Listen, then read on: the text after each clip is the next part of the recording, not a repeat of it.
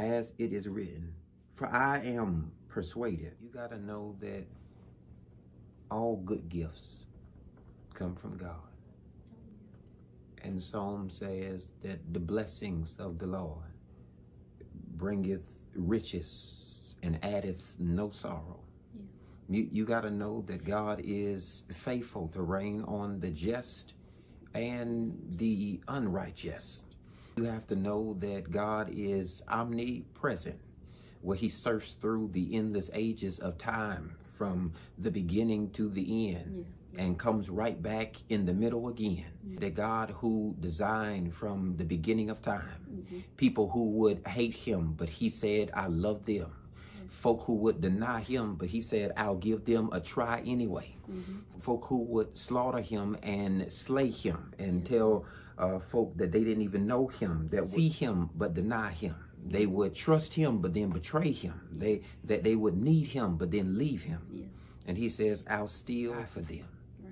I think it's something that speaks to the sacrifice that he is everything that we would ever need for him to be. And it's still not enough.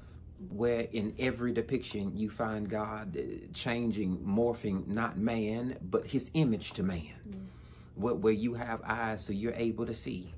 You're not blind. You don't walk into faith with destiny, but you walk into your destiny with sight and leaving faith behind you to say, God, I have to see it before I can say it. Well, God, we want you to give it to us for me to be able to say thank you, bless you, or I even want to talk to you. But we're always in need of him. At the beginning, Adam has only God, but God needed him to only see him. But Adam said, no, I want a wife, and God gave it to him.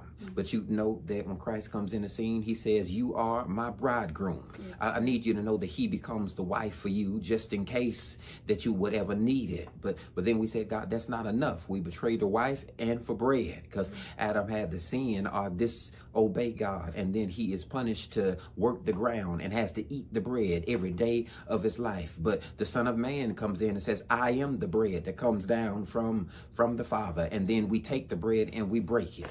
But he said, this is my body that's broken for you. And then we tell him, God, we're through with you. We don't want nothing to have to do with you. And he says, I'll be the wine where you want to go out and have a good time, where Adam falls prey to the fruit. But then somewhere he says, I am broken and bruised. This is my blood. Drink ye all of it for the remembering of the remission of your sins. I die. And then we say, God, we don't want that. We scream like he did on the cross and say, I thirst, but that kind of drink I don't want. He says, I am the church. And then we stop going. He becomes the child and the virgin. And we neither want the virgin nor the child. Pilate goes on scene and says, kill all of them.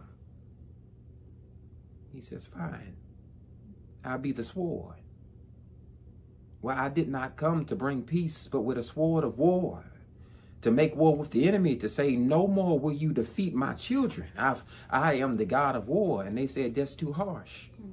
And then he's the God of compassion, where they beat him and whipped him and bruised him and tried him. That he said, this is the last time.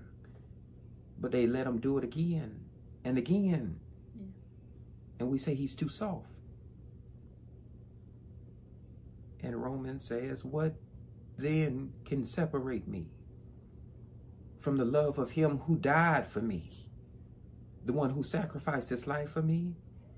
The one who in all things is always never enough, always inadequate, but still found and determined that I did not meet the equation of being righteous enough, and said, I call you the son of. But there was a problem with that. What was the problem? The problem was that my badness stopped me from being in front of God and his goodness. So he says, here's what I'll do for you.